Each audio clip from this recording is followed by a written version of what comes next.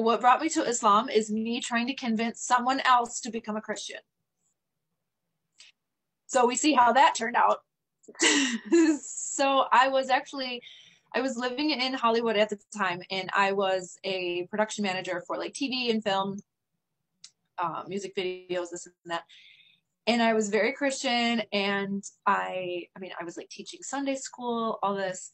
And there was a colleague of mine that worked on this HBO show with me, and he was Muslim.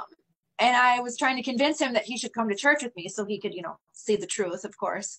And yeah, and he was like, thank you, but I'm not at all interested in that. And I said, well, who cares? It's like, you're not signing a contract for life. Like, just come to church one time. It's like an hour on a Sunday. Like, it's not going to kill you. If you don't like it, don't go back. And he was like, yeah, no, I'm not going to do that. So I was like, what the heck? What has him so stuck on his religion that he won't even come for an hour? Like, oh, is your religion that cool? You can't like hang out for an hour? No. So I said, all right, listen, I have a Bible and I can quote Bible verses to you all day long, but it doesn't affect you because it's not your book. It's not your verses. It's not your scripture. What do you care? Okay, fine. Give me your book. Give me this Quran or whatever it is that you're reading, your moon and stars worshiping book. And I said, let me read that. And then I'm going to use your text against you to prove to you why none of this makes sense. And this is why you should be Christian. That did not go as planned. And soon after, I found myself in a mosque by myself, wandering in with like jeans, ripped jeans, a V-neck t-shirt, flip-flops. And the guy was like, whoa, Assalamu alaikum, let's get a scarf on you if you want a tour. So I was like, okay. And before I knew it, I was just blown away by the truth of this book that I was supposed to be using for research only. And pretty soon I was like, I think I know what I need to do. And this is hilarious because I've always thought Muslims are crazy people. I'm just brainwashed by the news here. And, I didn't know anything about it. I thought they were just doing some like ritual stuff and blah, blah, blah. I didn't know what was going on. And so when I start reading the Quran, I see all these questions that I've had in Christianity for so long. All of them were answered. And I'm like, wait a minute. You guys know about Adam and Eve? You guys know Moses too? What? These are our guys. I'm Christian. These are our dudes. Like, why are you like, you should know about this. How do you guys know? Well, I didn't realize how similar Islam is to Christianity. And I'm thankful that I knew as much as I did, because otherwise, had I not known those stories, I would have probably been a little hesitant. Like, okay, you're telling me this guy throws a stick down and all of a sudden it's a snake? All right, okay. No, thanks, But I already knew these stories from Christianity. So I was like, wait a second.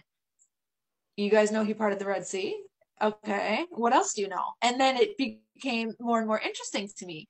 So after a while, I was just like inseparable with the Quran. I was just walking around everywhere. Like, I remember just walking all over LA, just walking like a crazed woman, maniac, with a big backpack on and my little Quran that was like this big. And I'm walking and I'm not even paying attention. I'm just reading. I'm flipping pages and I'm walking and I'm walking. I'm just trying to absorb every word. And then I was like, that's it. I gotta go. I gotta move. I gotta get out of here. I can't be here. And so I decided to do the obvious choice and sell everything I own, pack one suitcase, and buy a one-way ticket to Morocco. Makes sense. So I did that, and I didn't have a job. I didn't have family there, friends. I had nothing, no idea what I'm doing. I don't speak Arabic. I don't speak French, and no one there speaks English. Amazing. Good choice. I didn't really know what was going to happen, but I knew that I needed to make hijrah because I'm living in LA, and it's like, I'm like cruising Sunset Boulevard at night, like hanging with celebrities and living this like glamorous life that everyone wants that I could care less about. So I said, I got to move. I got to get out of here. And especially if I want to become Muslim for real, I cannot do that living in Hollywood. Like, it's never going to happen. My friends will never accept this. They'll tease me. I'll just be, you know,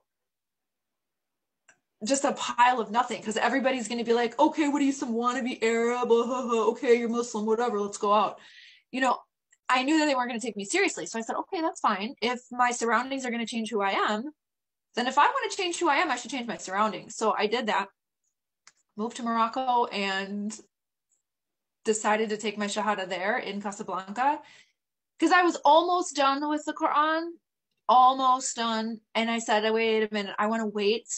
It took me like 2 weeks after I arrived to finish the rest of it, because I was like, everything makes sense, but I don't want to take the shahada and become Muslim, because I know what a serious decision and life-changing statement that it is.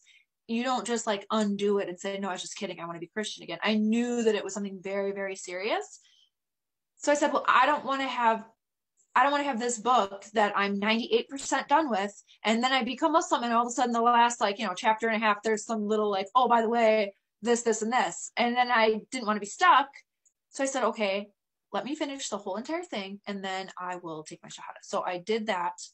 That was December 31st, 2010. So it's been over a decade now that I'm Muslim, alhamdulillah.